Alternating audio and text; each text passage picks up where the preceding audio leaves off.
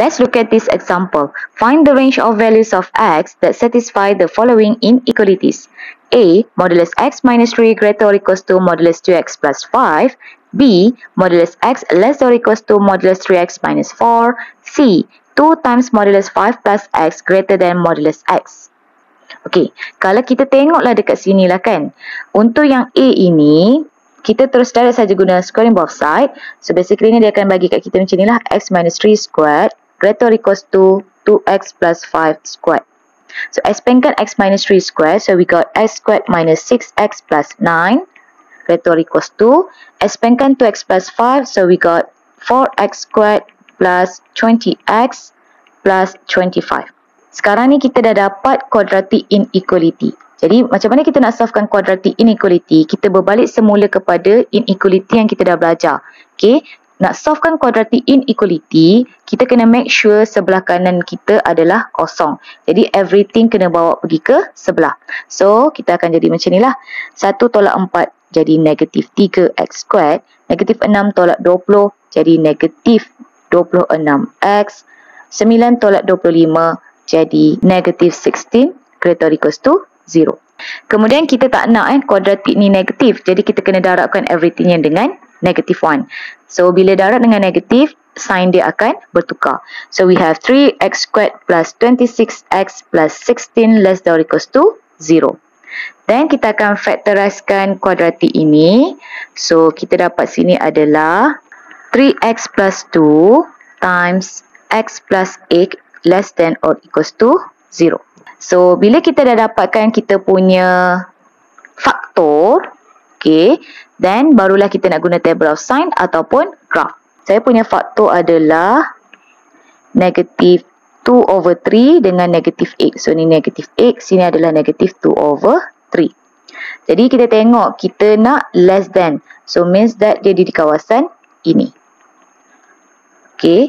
Jadi, saya tahu final answer saya adalah x is between negative 8 and negative 2 over 3 inclusively.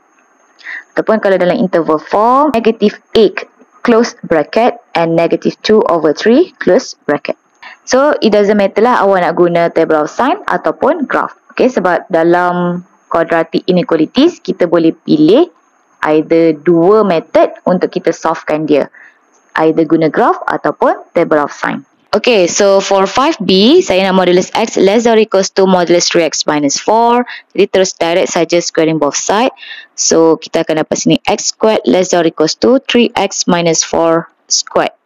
Kemudian expandkan 3x minus 4 squared. So we got x squared less or equals to 9x squared minus 24x plus 16. Okay, boleh kita simplifikan quadratic inequalities ini. So, 1 tolak 9 which is negative 8x squared plus 24x minus 16 less than or equals to 0. So, saya dividekan everythingnya dengan negative 8. So, saya akan dapat sini positive x squared minus 3x plus 2. Sebab saya darabkan dengan negatif, jadi sign dekat sini akan bertukar. So, greater or equals to 0. Kemudian saya factorizekan quadratic ini. So, we got x minus 2, x minus 1 greater equals to 0. Kemudian kita akan guna graph di mana dia adalah positif quadratic. Sini adalah 1, sini adalah 2. Okay. Kemudian saya tengok dia nak greater equals to. Maksudnya di kawasan inilah yang saya nak.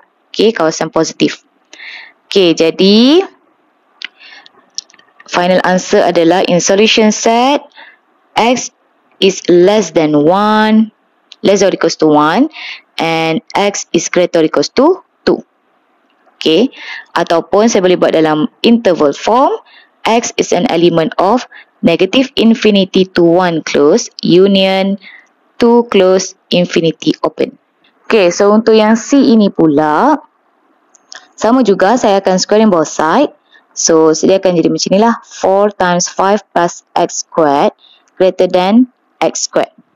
Kemudian saya expandkan 5 plus x squared ni. So, dia jadi 4 times 25 plus 10x plus x squared greater than x squared. Kemudian saya expandkan 4 ni dulu. So, we got 100 plus 40x plus 4x squared x squared bagi sebelah minus x squared greater than 0. Okay, so kita dapat sini adalah 3x squared plus 40x plus 100 greater than 0. Kemudian kita akan factorizekan dia, 3x plus 10 times dengan x plus 10 greater than 0. Okay, so bila kita dah dapat faktor ni, maka kita boleh buatlah method iaitu graph. So sini akan jadi negative 10, sini akan jadi negative 10 over 3. Sebab negative 10 lagi kecil daripada negative 10 over 3. Sebab itulah dia duduk di sebelah kiri ini.